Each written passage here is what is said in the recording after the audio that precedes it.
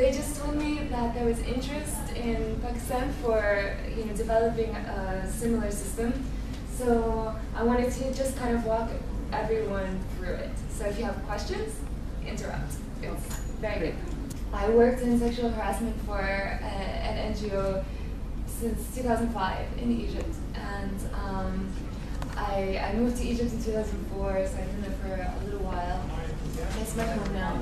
And my friends and I just decided to start this because nothing else was being done that was really changing things in our day-to-day lives. So there was a lot of work being done on the advocacy level, but it wasn't changing anything for us when we walk out of the door. So that's the background behind it. The technology functions on two pieces of freeware, Ushahidi, which everyone knows about these days, I think, and Frontline SMS. And so what you see is kind of the results of this. The first step is a reporting system. This is really annoying. Where people can report sexual harassment by SMS on the web form, and Twitter, Facebook, email, however they want. Each report receives a response with a referral to services that already exist and are offered for free by NGOs, by women's NGOs, but no one knows about the services, so we've tried to promote them. And then all the reports are mapped on our homepage, on a map of Egypt, and you can zoom in. I wish it tabled. Maybe I'll sit over here. I want to show you the platform. So you can zoom in to Cairo or different neighborhoods and see the reports that are existing there. And then we use the website and the map for, well, for one thing, awareness, because we still have a problem with people taking us seriously. And when they see the map, they don't have to read anything. They don't have to decipher statistics, and also it's kind of personal. The reports are sent directly by people, and they're not censored or anything. You can see that kind of for awareness purposes, it's kind of cool because you can click on each red dot and see the text of the report. So you can read directly what people are saying. And it's kind of shocking, actually. It shocks people because they think that women are just complaining a lot, that people are calling us beautiful and giving us compliments and telling us we're sweet and we're being hysterical and complaining. Then they read the information and they see that it comes not from the American University in Cairo or these high-class places, but it comes from all over Egypt, villages, poor areas, slums, and they see the reports that people write, and they're graphic. And people aren't used to hearing women curse. They're not used to hearing women name parts of their body and say, "Someone touched me here." They're not used to, these very explicit kind of comments. And so when they see this, and they see that it's coming from a very conservative area, for example, they really start to take the issue seriously. So this is one aspect. But for our use, as the group of volunteers that we are, the thing that we do the most of is using the map to target areas for community outreach. So we don't want it to just be a website with red dots all over it. We gather volunteers, so many people from all over Egypt, about 300 or 400 people from all over Egypt have wanted to volunteer on this issue, for this cause, kind of. And so what we do is we get them together and ask them to organize in their neighborhoods days where they take their friends or their colleagues or the other people that have volunteered from their areas and go person to person and address people who have a presence in the street. So shop owners, the police guy who's just standing there, not doing much, the guy who parks the cars, the doormen, like the people that are hanging around in the street and have kind of like a control over the neighborhood. Our volunteers go and talk to them about the issue. So they open it up for discussion, and we prepare them with some facts to counteract some common arguments like it's the way the woman's dressed, or that it has to do with the economy or something. We prepare them with some facts to discuss this openly. But then in the end, what's really important for us is to ask them to do something. So back 20, 30 years ago in Egypt, people did something. If they saw someone harassing someone else, they would chase him down and shave his head as a sign of shame.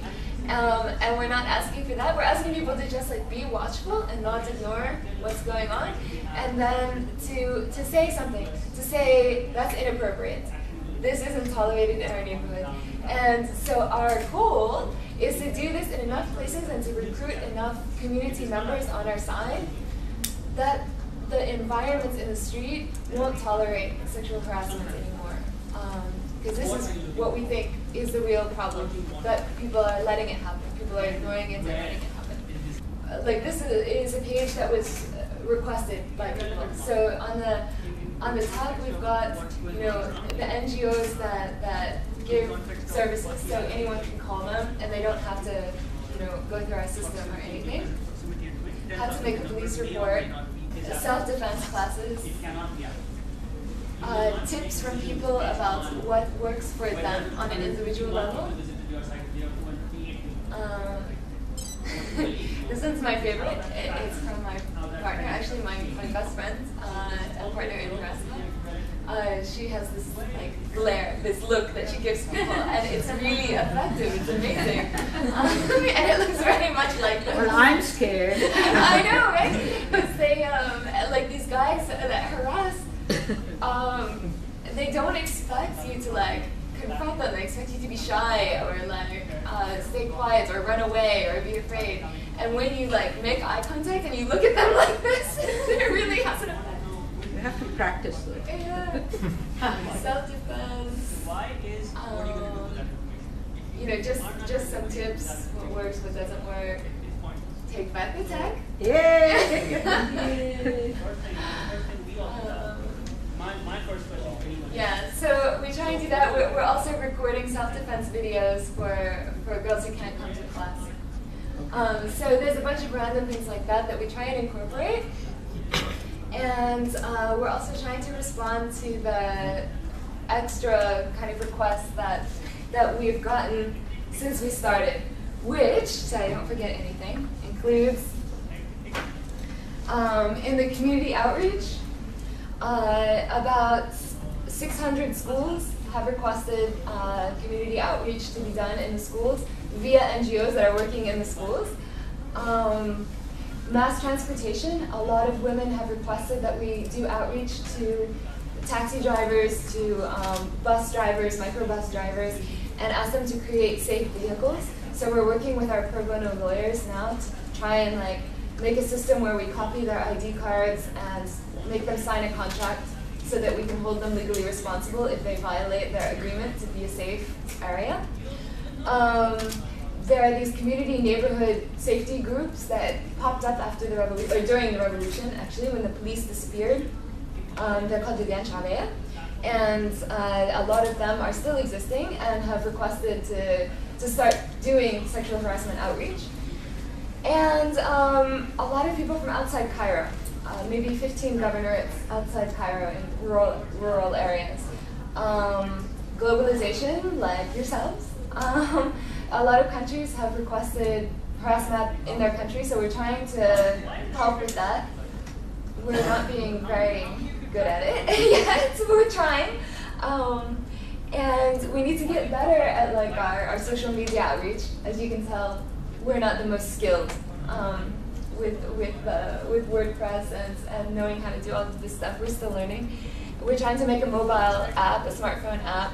We're starting a research unit, also by request, to try and figure out like what factors are influencing people's reporting habits.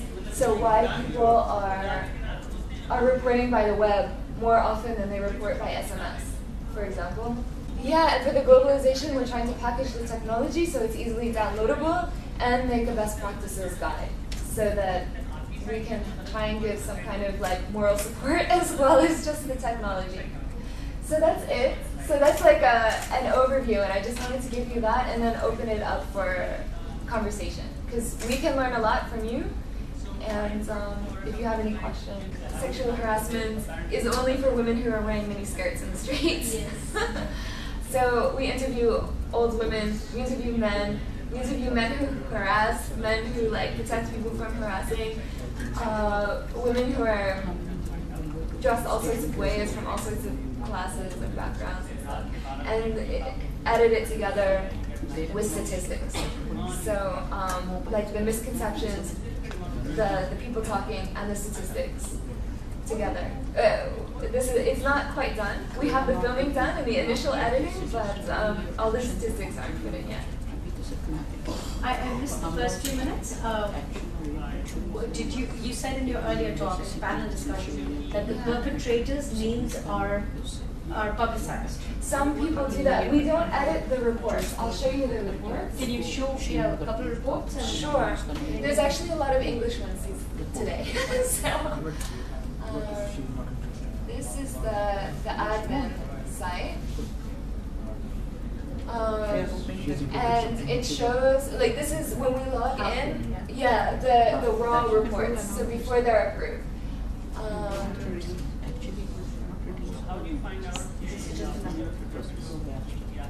Oh yeah, the number is something 400 something. So this is one. You can also see it actually on the main page. I don't need to even do that. On the main page, the reports are listed as well. For others, everybody to see. Yeah, for everybody to see. If you scroll down, you see it's we don't censor, so it can be a little. So if you click on them, you can see the full text of the report. We ask people to tell us what happened where. Can guys report their harassment? Yes. Anyone can report harassment. Our criteria are that it be sexual. Like, we don't deal with harassments for other reasons. Yeah, this one didn't mention the name, but some of them do. So there were two men that reported harassment. And we have about 50% men in our volunteers, so maybe 150 or 200 men. And some of them have told us anecdotally that they also experienced harassment. So it happens. And we want to change our language, actually, because now you see our site's pink. And we talk about, like, the girls making reports or the women making reports. We're trying to change that. It's something that we're interested in because it just came out, like just a couple weeks ago. It was the first time it clicked in our heads that men being harassed is actually an issue, yeah. So it's something I'm talking a lot about now just because it's new. But yeah, a lot of doctor incidences, schools, family, taxis. Like prosecution, like on the legal front, like what I think you guys do there, because I would think convictions and people going to prison would be a great thing. Yeah, there was only one successful court case against sexual harassment in 2008. We don't have a legal structure that really allows prosecution. It's there. We have laws that apply to sexual harassment, but they're not direct, so no one thinks of them. And the police don't really enforce it that much. And anyway, the way the law is structured, in order to make a police report, you have to catch the guy and get his ID card and take him physically to the police station, which I'm sure. Yeah, you guys probably have the same experience. It's impossible. So the only reason this one girl, she's a friend of mine, and the only way she was able to make the police report was she physically hung on to the guy for like 2 hours until her dad arrived to bring him physically to the police station. So that's the one case. And she won, and that's fantastic. And after the case, there were 900 arrests in the street, but it comes in bursts. It's not really normal.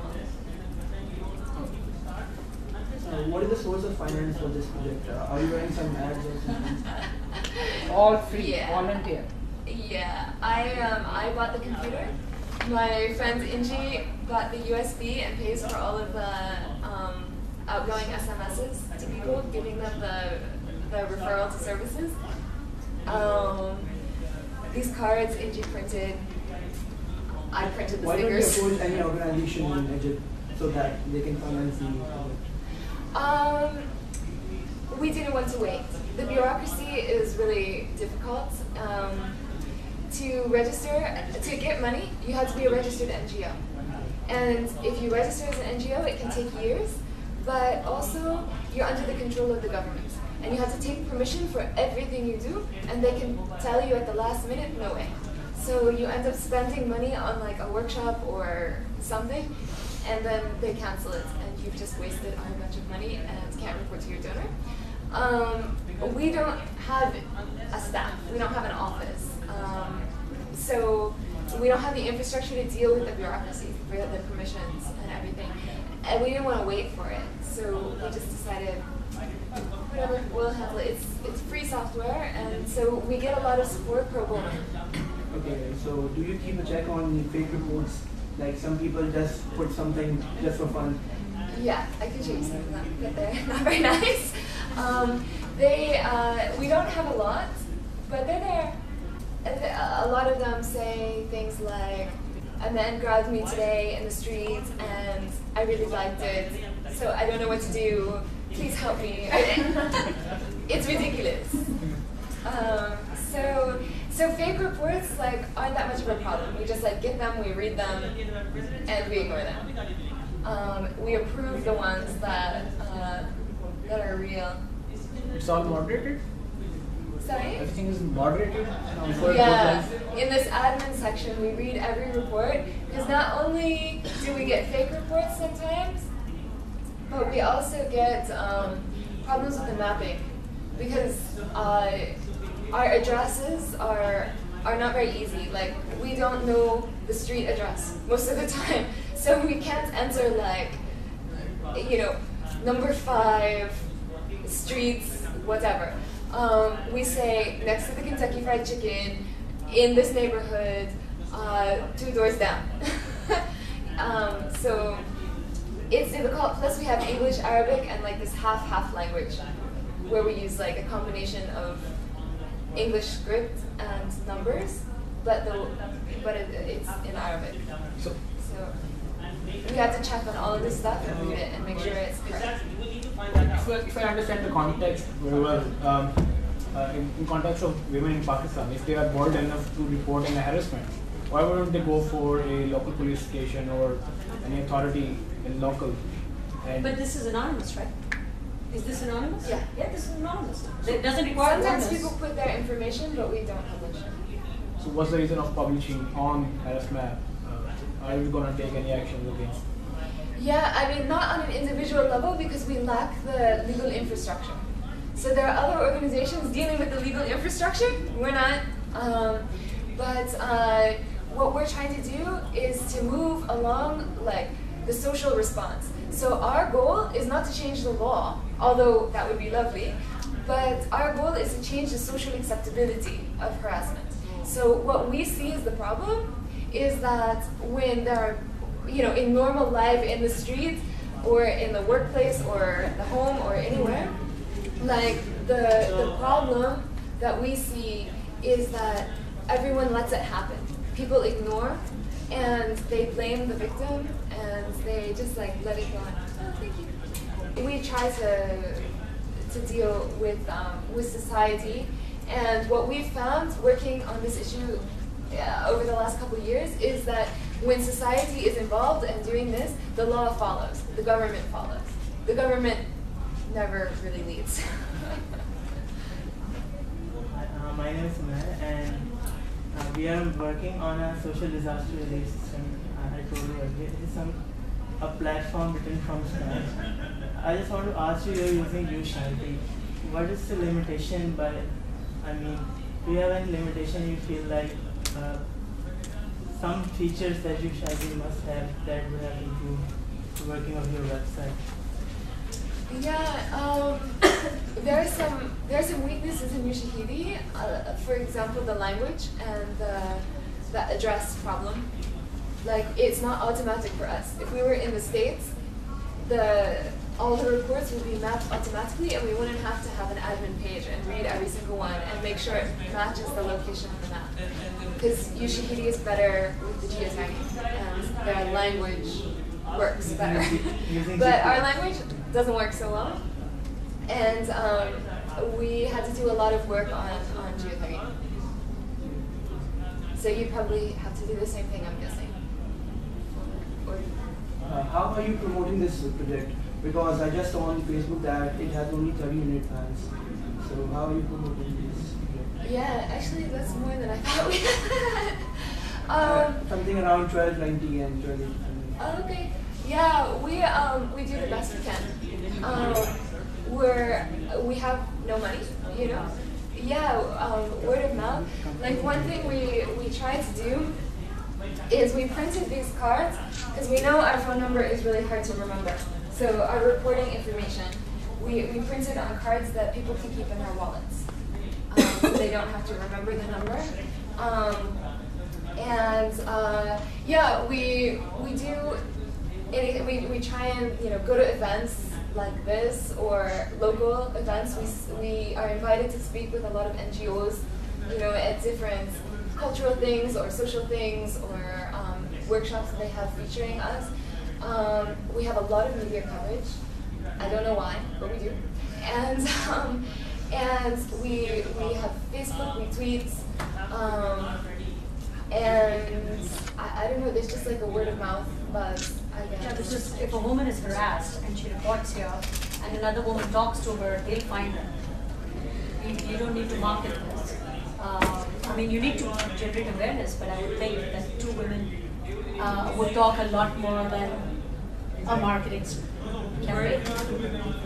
Yeah, we'd in like issues to like do this. more. Yeah, in issues and if like you guys this. have suggestions, we'd love to hear them. We just In have our no part, resources. In our part, we can just tweet about it. Yeah. I was wondering what the attack on CBS correspondent Laura Logan, yeah. did that have any impact on the debate in Egypt or what you do? Yeah, it was really depressing. Like, during the revolution, harassment almost disappeared in the first couple days. Like, it was a transformation that happened just overnight, and it wasn't coordinated, nothing. It's just in neighborhoods, people got very active about protecting the safety of their neighborhood, the dignity of their neighborhood. They had a personal connection to it. All the men went into the streets and made weapons from whatever they could find in the street to make checkpoints and control the safety. So in those first days, everyone was talking about it. There was very little harassment going on. And in Medina Tahrir, the place of the center of town where the demonstrators were staying, it stayed very low, the harassment, and people were intervening. There was one story that my friend told me. There was a couple. I think they were just friends, but there was a man and a woman, and one was really tired, and so rested his head on her shoulder or something. And someone came up, actually a Muslim Brotherhood kind of guy. It came up and was like, "I'm really, really sorry. Is he bothering you?" And she was like, "No." He was like, "Oh, okay, that's good," and walked away. But this kind of thing never used to happen. So there was a really good feeling during the revolution, and then the Laura Logan incident happened, and it broke everyone's heart. It was the first really kind of embarrassing, horrible, disgusting thing to happen after the revolution that wasn't being perpetrated by the government. So everyone was really sad, And tons of like Facebook groups came up. We got lots of volunteers. People got really active. And after the revolution in general, people are more socially active. They're cleaning up the trash. There's environmental groups, there's different social groups, there's a bunch of sexual harassment groups. We're trying to kind of coordinate stuff so that, you know, we're more effective and it gets sustained. But yeah, it was really sad. People were really upset. I may be going on a slightly different tangent, but obviously, I mean, the level of sexual harassment against women in Egypt is obviously connected to how women are perceived to a large extent. And then it's obviously a predominantly patriarchal society. But there was all this news about how women were part of the revolution, and then afterwards they were kind of sidelined in terms of the reconstruction and the country and so on and so forth. But then you've also said that social activism has risen. So has that improved the situation for women? Has they been completely sidelined, or are they now are they participating, or are they being involved in this process? That's a very good question. Yeah, this is, I think, this is the question that our future hinges on. You're exactly right. Women were there in the revolution and taking part, and they're still taking part in the demonstrations. But in the reconstruction or the rebuilding process, they've been largely kept out of the political process, and even women's NGOs are saying it's not time to discuss women's issues, and this makes me so upset. Because this is the opportunity. I mean, if there was a time, this is it. But people are saying, no, we have to talk about other issues, and women's issues, not right now. And yeah, the women's NGOs are not being organized, they're not being strong, and even agreeing. This is a shame. On an individual level, women are still involved. They're going to demonstrations, they're taking part in political parties. Unfortunately, not in leadership positions so much, for the same reasons as always. But I don't know. People are active, but yeah, women are kind of not having decision making. Right.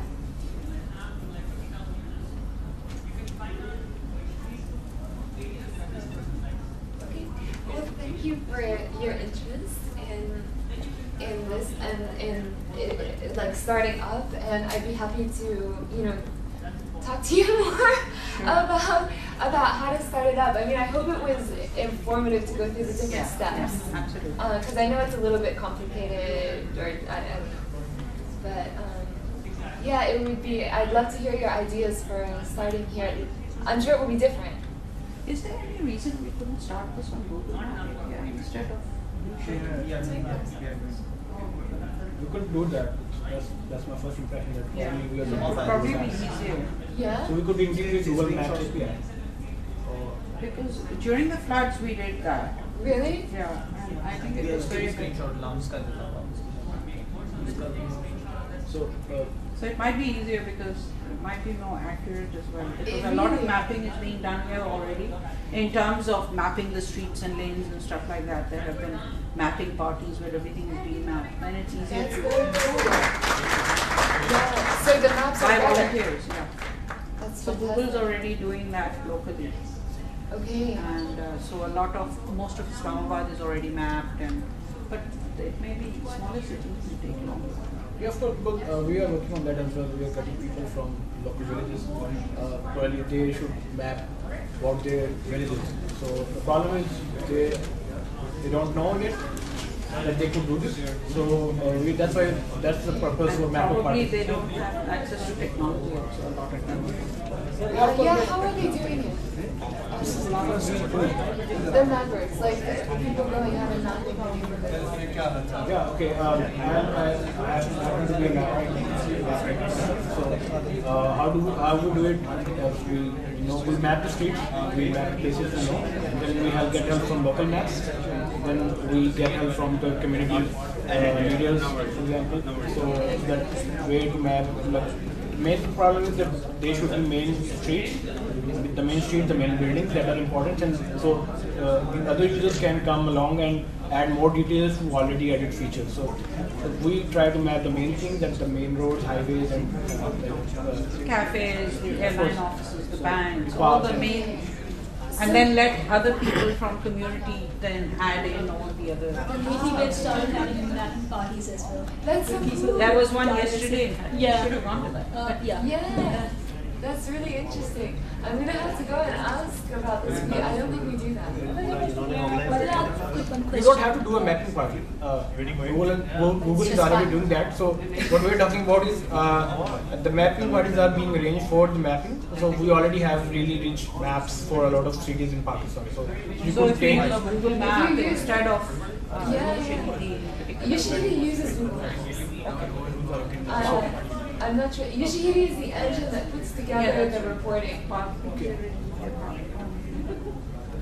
I don't know how usually works, but if we can integrate Google Maps, if it is already integrated, so that would be awesome because most of the maps are actually translated in Urdu, so the localization would not be a problem. Yeah, that's perfect. So Yeah, I think because usually, at least our installation, we use Google Maps. okay, that's great. Yeah. Thank you very much. Thank you.